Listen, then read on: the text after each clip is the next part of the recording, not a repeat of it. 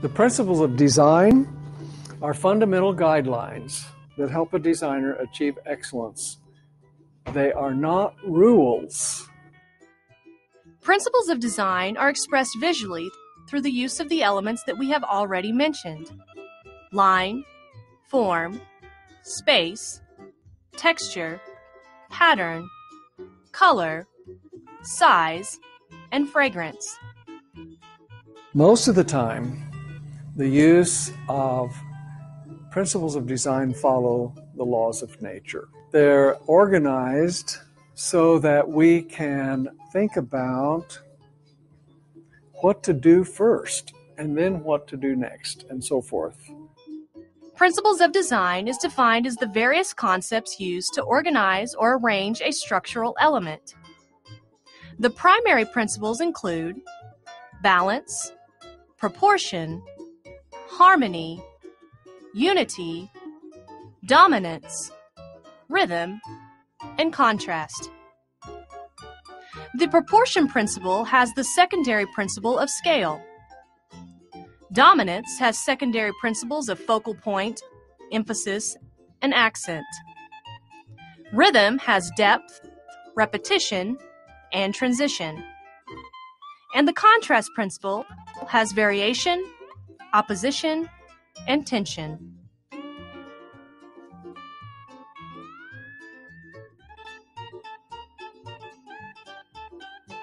Proportion is defined as the relationship of the units in a composition to each other in size, quantity, and degree of emphasis. We look at this composition, for instance. We see the vase. The vase is a given. The container is a given. That container is a certain size, and that tells us that we have to have enough size in our other materials to be in proper proportion. You've probably heard somebody say that the height of a flower should be 1.5 times the height of the container. That does work with a lot of things. However, when the material is very thin and very delicate, then we can extend the line much further.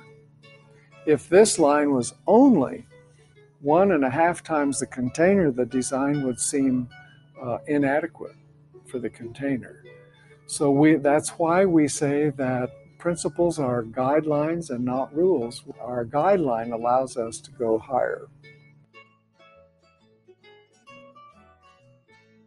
When this line is over here on this side, and this material has a complementary line on the opposite side but a different size, then we're creating asymmetrical balance. Balance is the next principle of design. Balance is defined as a state of equilibrium and is achieved when the components of a design are so composed that they give a feeling of stability. If we draw a line down the central axis or the vertical axis of a design, we can almost always know that asymmetrical balance is composed of different materials on either side of that central axis, different quantities, different kinds, and different positions. If we are going to have a central axis on a design such as this, where the amount of materials are the same, the position's the same, the colors are the same on both sides of the central axis, then we see an example of symmetrical balance. As long as we understand balance, we can create the type of balance that our customer wants. We can create the type of balance that's appropriate for the setting where the design is going to be placed. The placement of the design can be any place. And sometimes balance has a great deal to do with how appropriate and how pleasing that design looks. There are basically two kinds of balance other than symmetrical and asymmetrical, and that would be physical balance and visual balance. We're talking today about visual balance, which is what we see. But physical balance means that the design is stable. It's not going to tip over, even if it doesn't look right. Think of the Leaning Tower of Pisa.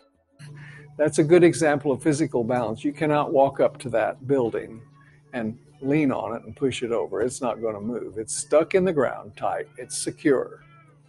But visually, it doesn't appear to be balanced properly. So we need to train our eye to see good examples of asymmetrical and symmetrical balance, as well as good examples of visual balance. The next principle of design is focal point. That is very well represented in this composition with the two sunflowers stair-stepped above each other. And the color of the flower and the size of the flower both attract attention to this central point. And that's what a focal point is. A focal point is that place where all the stems come together. But the focal area is very well established here. It's emphasized with this leaf below it. And these lines basically frame the focal point and call attention to it. And then, of course, this long vertical line, if this appears to be heading up, then it's coming out of the focal point. But it also could be thought of as entering the composition at the focal point or just behind the focal flower. In some designs, such as this, we don't have a strong focal point. The word point is singular, and that means one object or one flower or two flowers so close together that it seems like one point. But in quite a few designs, we have a focal area which encompasses more material that's at that place where stems come together, but it doesn't look like a bullseye. It just gives a feeling of stability. We know all the stems are coming in on this design into the focal area, and so it's proper to say focal area as opposed to focal point. Another principle of design is rhythm. So what is rhythm? Rhythm is defined as the visual movement throughout the design, usually achieved by means of repetition. And so we have one kind of rhythm going vertical here with 1, 2, 3, 4 pieces of vertical material. We have another kind of rhythm curving out here to the side with 3 pieces of material. Repeat, repeat, repeat. We have another kind of rhythm here with 2 flowers, boom, boom. And over here, the foliage curving down, this fern. Repeat, repeat, repeat. The flower on this side is being repeated again. The curve of the stem is being repeated again. This design expresses a lot of rhythm. Comparing these two designs, we see rhythm often more easily when materials are grouped together and the same material is seen again and again. In this design, the materials are not grouped, they are dispersed throughout the design. Rhythm is what gives a floral design some feeling. So rhythm is important. It gives a feeling to the design, and it's easily created by repeating the materials. Depth. Depth is that in and outness of materials so that the design does not seem flat. If your design looks like it's had a haircut and it's perfectly flat without depth, that design will probably be boring, because depth gives a feeling of luxury to a design. The 2 sunflowers are stair-stepping forward, and this leaf is coming even more forward. So there is a quality of depth in that design. If you look at this traditional design, even though there's not much space here, it's easy to perceive that there are several blossoms in front of other blossoms as you come forward. And you can perceive, even from one side, that the opposite side is finished off and also has flowers. So that makes that design seem a little more expensive and have a little more feeling of luxury. The next thing is transition. Oh, I love transition. Transition is something in between. Transition means that you are using a particular material in a composition to connect two things that are kind of opposite or very different from each other.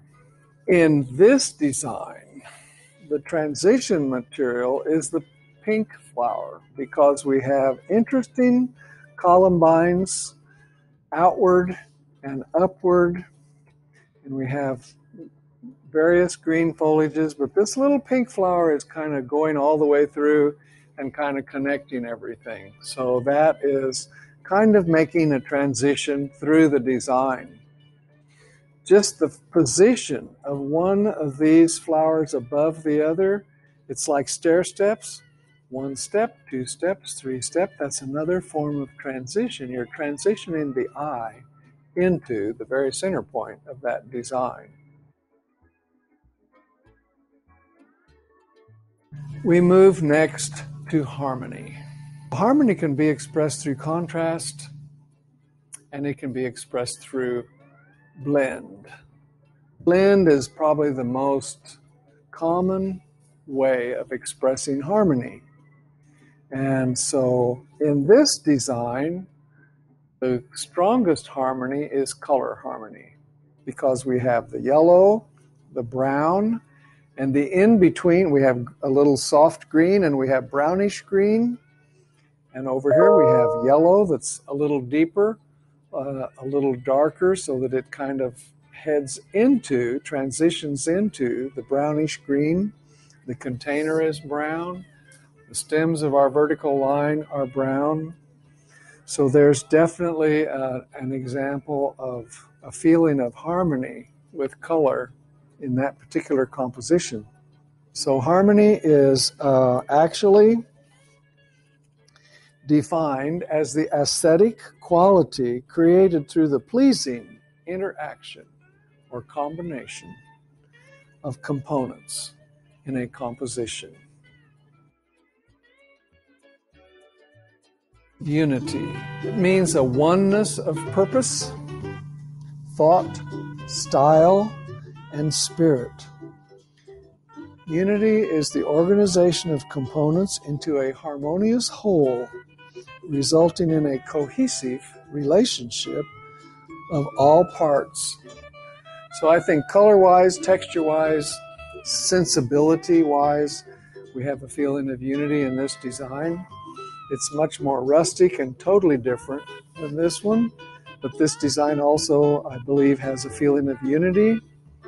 It's more frilly, it's more fussy. This looks a little more feminine. This seems a little more masculine.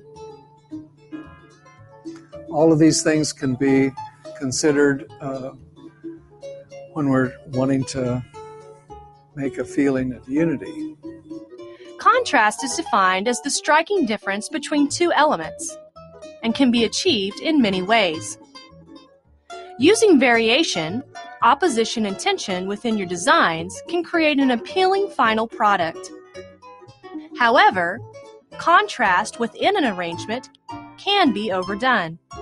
Select your contrasting elements carefully to draw the eye to the location you intend within the arrangement. Variation is used to break the similarity of an arrangement. For example, if you are creating a romantic arrangement using light pink roses, you can add variation by placing a single red rose into the arrangement to add the expression of love into the design. Opposition is used to create a higher interest. You can enhance a design by using items with opposing structure or colors. For example, using straight and wavy lines within the design, or selecting two high contrast colors such as blue and orange, can create very pleasing designs.